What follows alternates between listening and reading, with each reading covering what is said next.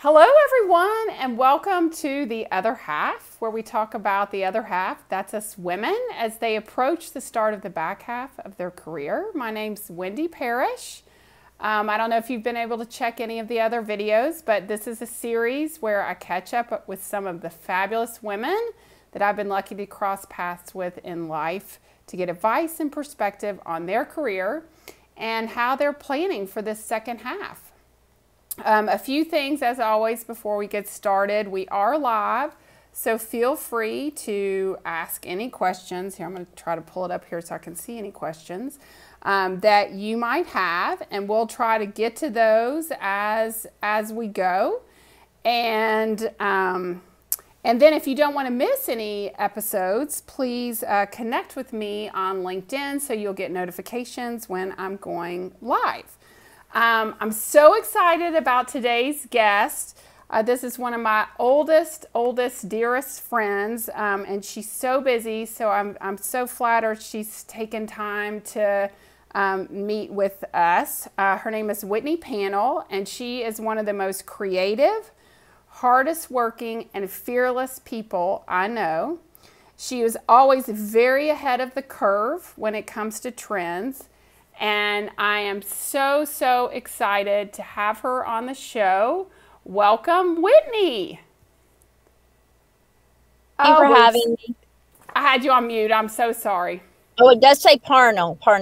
Oh my gosh. Well, we can fix that. Thank you. I think you know what, I kept like auto correcting it because that was happening in the post description. Look, we're fixing that up. Parnell, Whitney Pannell. Can you hear me okay? Yeah, I can hear you great. Thank you so much for being here.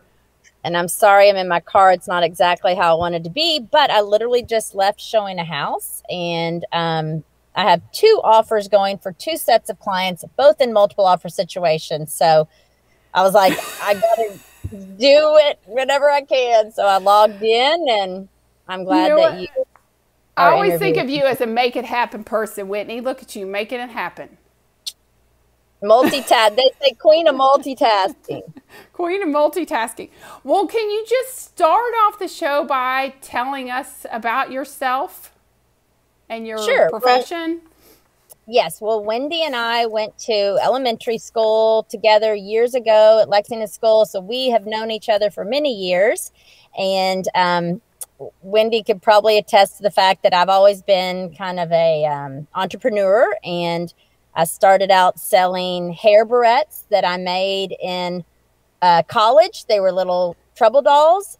They were trouble dolls on a barrette, and I was selling them to my sorority sisters, and it was a cottage industry business, and they did really well. And I had my mother and her friends and my sorority sisters all working for me, and I was in over 400 stores throughout the country. I took a year off from school at the University of Alabama, and I drove across country selling my hair barrettes all across the country, and then landed in Los Angeles, lived there for a year, again selling my product while working in the film industry. Came back to University of Kentucky, finished at UK, then moved to Vancouver, British Columbia to get into a candle business. So I was a sales rep for an international candle company while living in Vancouver, British Columbia. So I finished college then. My parents were like, Whitney, you've traveled the globe and everything. It's time for you to settle down and just get into real estate like your family and your father have done for many years. So I chose my path in real estate. Yeah. You know what? I totally forgot about your barrettes, and now that you say it, I 100%, and I think I still have my candles I bought from you somewhere. Oh yes, remember those candles? Those are cool. They were so cool. You would put kind of been into, just the whole self-starter and making my own way, and real estate. I've been around it my entire life, so I just figured that if you're going to sell something, you might as well sell the biggest thing you can sell. And I've always liked being around different types of people, and kind of came by it naturally. So that's how I got involved. Can you hold on one second? I'm just going to send this offer. Of course. Because we're in a multiple offer, and I've got to I can do it all from my phone, which is so great. And years ago, I literally used to have to just run around town, and then we'd fax it and then meet the seller and present offers. So now literally I can just go right down the thing right on my phone, send everything my clients just signed, and then I send it from my phone, and then I text the agent and I make sure that they got the offer, because in a multiple offer situation, it can get kind of crazy. So I'm sending all that and the escalation clause, and boom. I And kind of there feel we like go. this is like selling sunset on LinkedIn Live. Yes, probably is, I guess. Yes, crazy. So anyway, but I'm sorry. I've No, got to no, do. no. Make sure you I put the can, I right can, numbers in and things. I don't want to mess yes, you yes, up. yes. No, my people wouldn't be happy if I was not taking care of them first. So I've always tried to take care of my clients first. So anyway, and that's, I've been in real estate for 27 years. It's definitely a market like no other. It's insane, and you've got to be available all the time. My phone goes off all hours of the day and night, literally. Yeah. Yeah. Well, so that was leading to my first question, because I do feel like some of my friends that are sort of in my age sort of think, oh, maybe I should go into real estate. Maybe I should go into real estate. But they've never done it before. So what would be your advice for people that are thinking about going into real estate for the first time? Sure. And I have some friends of mine that are actually have been talking to me about that and thinking about it. And I think it's a great time for real estate. It's, you can make your own hours if you want. A lot of times people say, well, I'm only going to work, on the weekends or whatever. You kind of do have to be available. So it is a perfect career for someone that maybe has kids away at school now, and they can work as hard as you want to work or as little as you want to work. So I think I'm kind of a workaholic, so I'm probably working around the clock, but I enjoy what I do. I wouldn't do what I do if I didn't just absolutely love it. Yeah, yeah, yeah, So I think now's a great time to pursue a new career if you choose to. yeah, yeah. Okay, great. Okay, that sounds awesome. So you've been a realtor for I don't even know how many years, but 27 years. 27 years. Oh my gosh, that's so amazing. And And you sort of coached me into getting into real estate for I 3 years. know, that's awesome. But I'll tell you, having done it, it takes a lot of bravery to work for yourself like that and not have a salary and just live off commissions. Do you have advice for others about being brave and how to maybe do some scary things? So if you do choose to go into real estate, and I meet with several new agents every once in a while, they'll call me and they'll be like, I'm really thinking about getting into this, and what is your advice? And my advice is, you really do don't quit your don't quit your day job yet, because when I got in 27 years ago, I didn't sell any homes for the first 6 months, meaning I had no income for the first 6 months. So you can't expect to get into real estate and immediately make your first sale, because it has to do with a lot of, laying the foundation and working your database and letting everyone know that you sell real estate. So, and those people may not be in the market for a house right then, but you want them to think of you when the time does come to sell their home or buy a home. So, I think that people can get discouraged that they don't immediately sell property or whatever. It doesn't work like that. You really just have to build your relationships and, maybe have a side job just to be able to have some income coming in during that time when you're building your real estate career. So there are also startup costs involved. So you do have to take your classes. In Kentucky, it's 96 hours. Then you have to join our board of realtors. Then you have to get your signs and your cards. So, there's certain startup cost involved with getting the business going, but it's the same with any business. Most businesses operate in the red when they're, if you open a brick and mortar store, you're going to have startup costs. So you just think of it that way. You're going to have startup costs. And if you don't have the startup cost and a little bit of a cushion to start, then you best wait to do that and go, completely cold turkey on all your other jobs before doing so. So Yeah, yeah. just have a nest egg that you can work off of in case you don't sell a house right away. Yeah, yeah, yeah. That sounds good. Thank you. So you talk a little bit about having to sort of build your network and build your base. Um, and I think it's changed so much since you probably were doing your barrettes and when you started in real estate. So do you have advice for, those trying to build, even if it's not real estate, they're just trying to build their business or their nonprofit or anything from scratch or from nothing? Because I know you are a social media expert, and so I'm just curious if you have tips for people that are trying to build their business, real estate or otherwise. Sure. Well, I think the key is really just to work your friends and your family with any business. I think those are the people that you can hopefully count on, your friends and your family to support you in your business.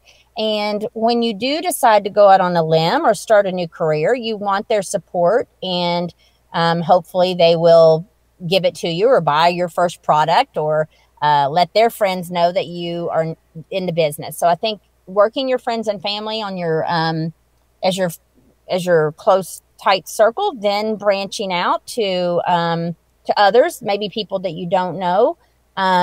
You can tell anybody and everybody what you're doing. So I think that's really how I built my business years and years ago. I literally gave my card to anyone and everyone, and I put it in my utility bills.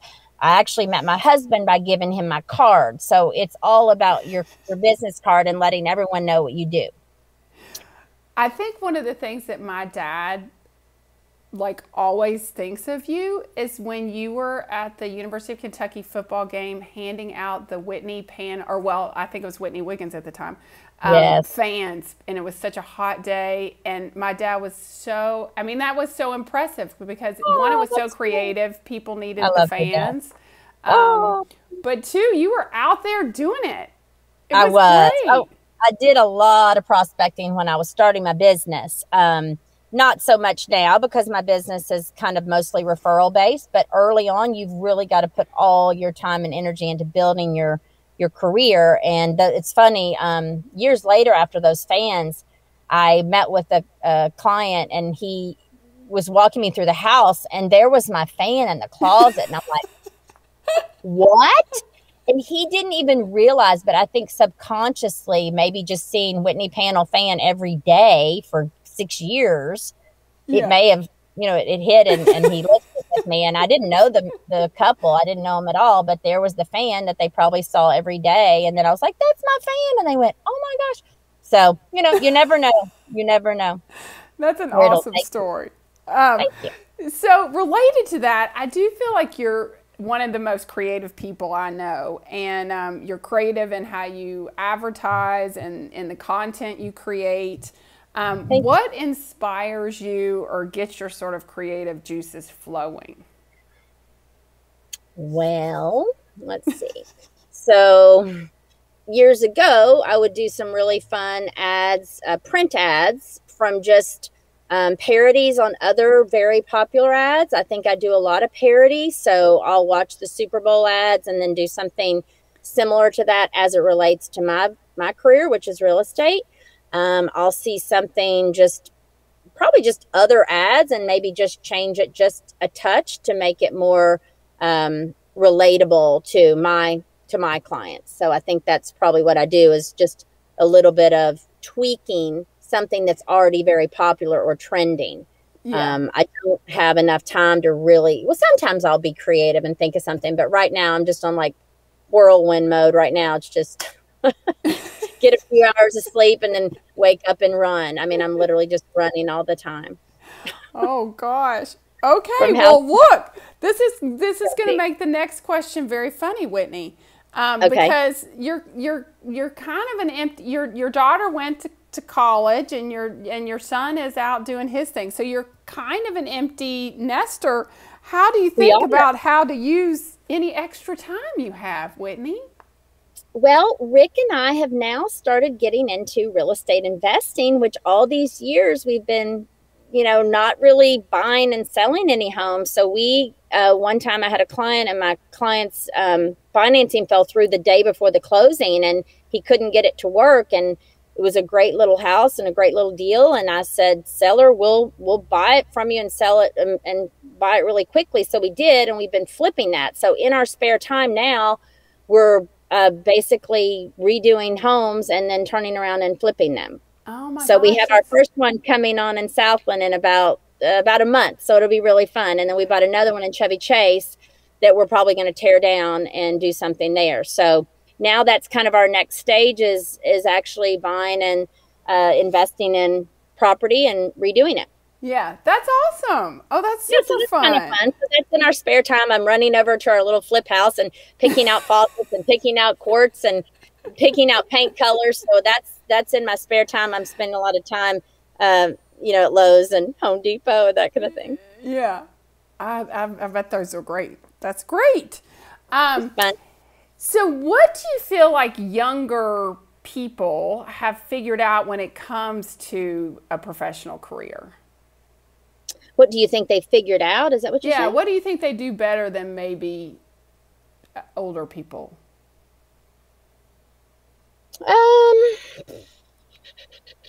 Well, Or thinking they outside.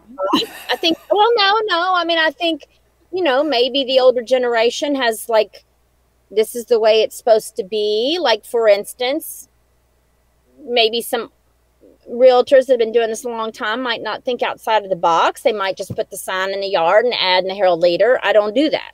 I do a sign. I don't do like your typical print ad. It's more, social media. I think maybe old school might just be more by the books, and this is the way it's going to be. I'm going to work 9 to 5. I'm going to my office every day. Whereas, I'm seriously, literally, I work in my car. This is my office. So my car is my office, and, my computer and my car. Yeah. Yeah. And my phone. And you go. And I go, baby.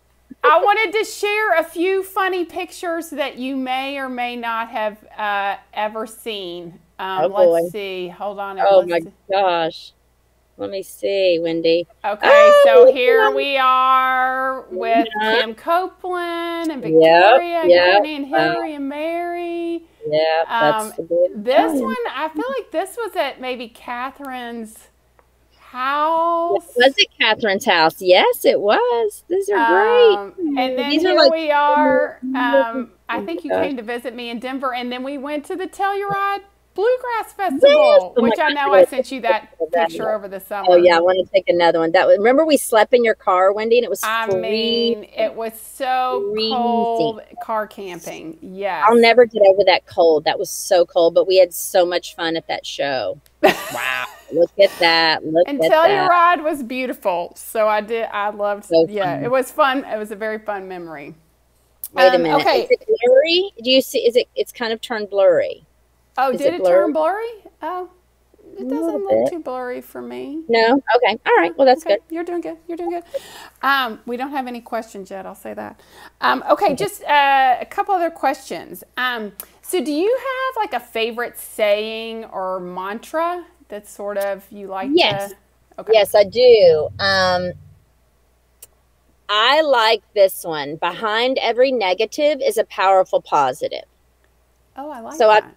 I've always tried to be an optimist, something my parents always taught me to, and a lot of times in real estate, things will happen. Like best friends will list with other agents. Someone you've been working with for months might buy for sale by owner, things that you've put your heart and soul into and they literally crush you.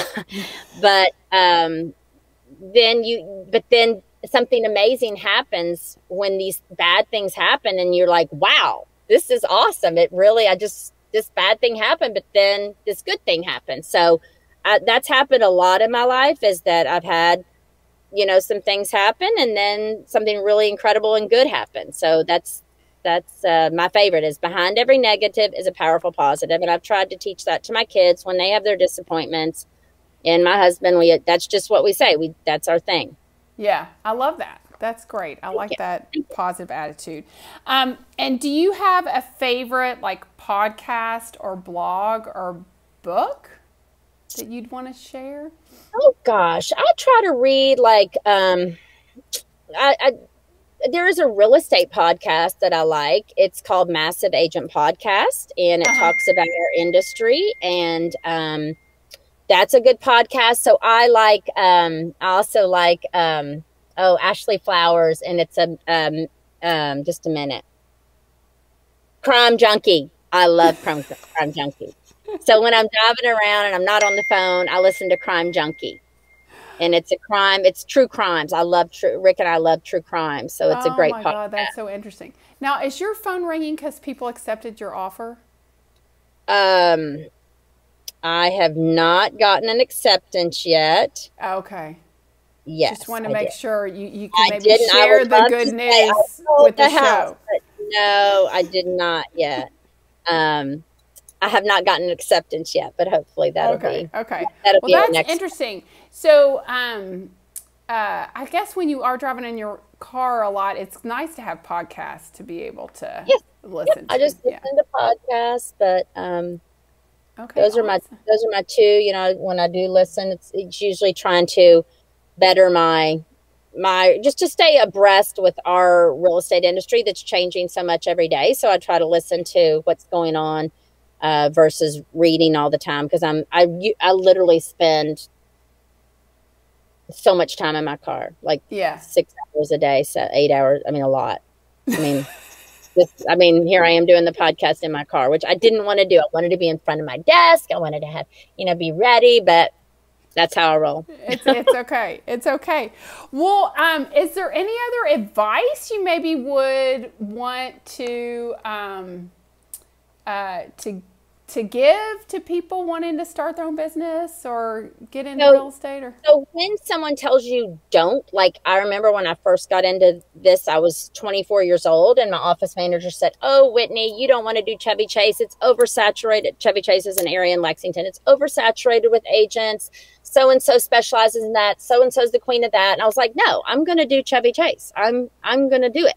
And my very first listing was in Chevy Chase, and that's one of my areas of specialty. So I think if someone tells you no, or there's way too many people doing that, or you'll never be good enough for that, just prove them wrong. I think yeah. I love to prove people wrong. I absolutely love to prove people wrong.